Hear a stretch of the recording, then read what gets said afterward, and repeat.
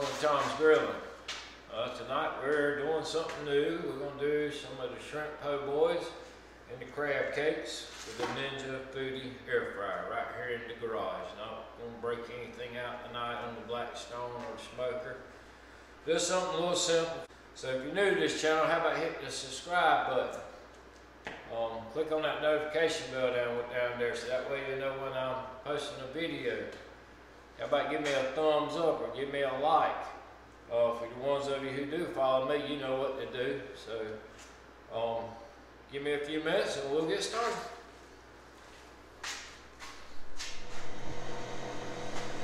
Alright everyone, got the air fryer up to temperature, it's preheated. So these are the crab cakes we're going to be cooking in there tonight. Got these from our local old-timey meat market people, local people. You need to try and support the locals. Gotta do every chance I get. So, do a few minutes and we'll open that back up and see how it's going. Alright everyone. Sorry about that, I didn't show you doing the crab cakes. I had a little bit of difficulty there. Breaker kept tripping for some reason, but here you go. Here's the shrimp. We're going to do it with some Old Bay seasoning. Just waiting on the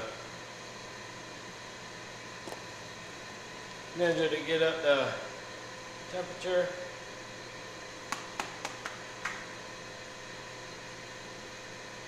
Well, this stuff's always so hard to come out of here.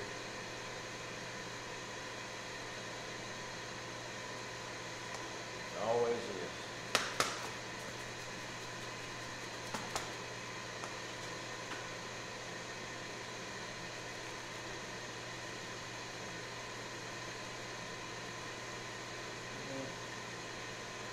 See, we got it all seasoned up with some Old Bay seasoning. Flip them over to the other side.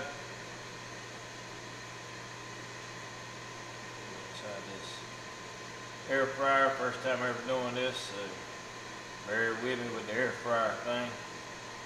This is the wife's contraption, not mine.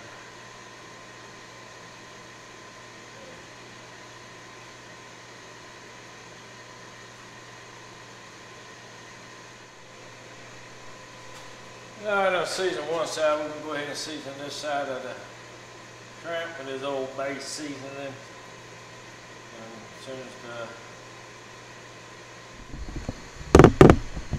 Alright, it's asking for me to go ahead and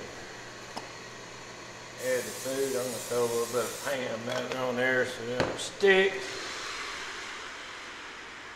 Go ahead and get these shrimps in there. These shrimps. I call them shrimps.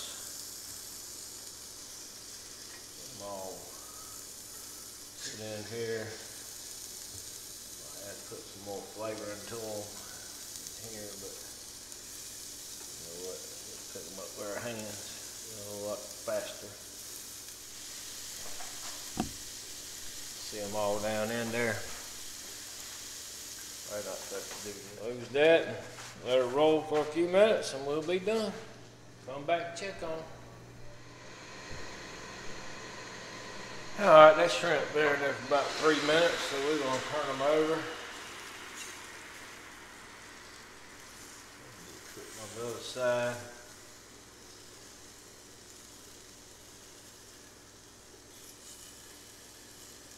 Don't take long to cook shrimp, so I'll tell you one thing, wish y'all were here because it's smelling good, awfully good. Don't turn over there. One thing I can say, missing out on the smell. They sure are smelling good. And one thing, it's going to be a good po' boy here. I know most people fry the shrimp. I don't like dealing with all that today.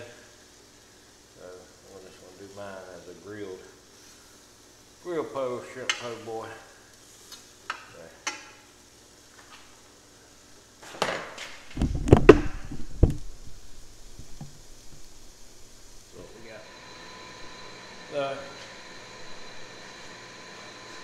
we're almost done. Give us a few more minutes.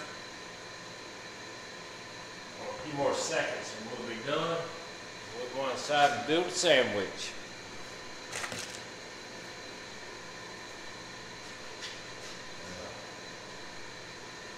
I think we're about done with those things. Oh yeah. Good. We're done with the shrimps. As I like to call them shrimps. You know, it don't take long. It don't take long to cook the shrimp. So 2 or 3 minutes and be done with them. These went just a tad bit longer than what I wanted. But hey, I will.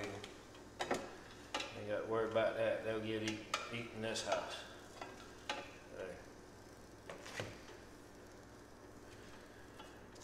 We'll go inside and build a sandwich. And that'll be the end of it. And we'll get ready for the Super Bowl.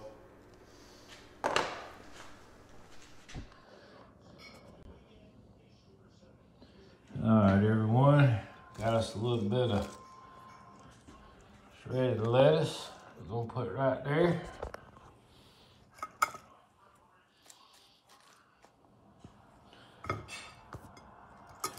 Sorry about my finger in the way. Had a little bit of shredded lettuce. Has a couple pieces of shrimps.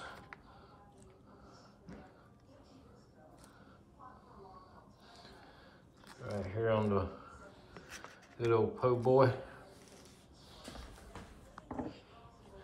Sorry about all this, trying to do it one-handed. And we're gonna pour a little bit of the sauce on.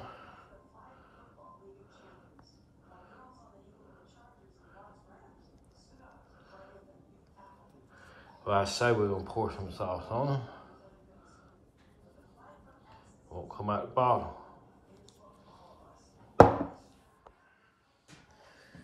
All right, everyone, this is the sauce I used with the po' boy. Got some tater tots that the wife cooked in the oven. Here's the sandwich, along with a little bit more of some coleslaw.